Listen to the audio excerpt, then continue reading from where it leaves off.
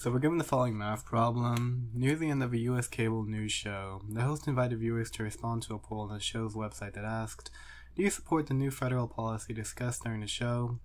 At the end of the show, the host reported that 28% reported yes and 70% responded no. Which of the following best explains why the results are unlikely to represent the sentiments of the population of the United States?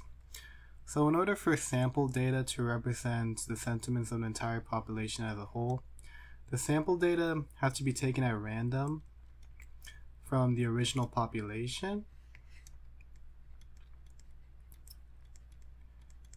And in this situation, the sample is going to be the viewers that responded to the poll. And this is going to be taken at random from the people that watched the US cable news show. So you could say that the sentiments of the people who responded to the poll represent the sentiments of all the people that watched the US cable news show.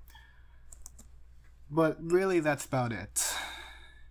This isn't a random sample of every single person in the United States, because we're given the condition that they have to have access to cable television, which not everybody in the United States does. So B is the correct answer. As it says, those who responded to the poll were not a random sample of the population of the United States because they had to have cable.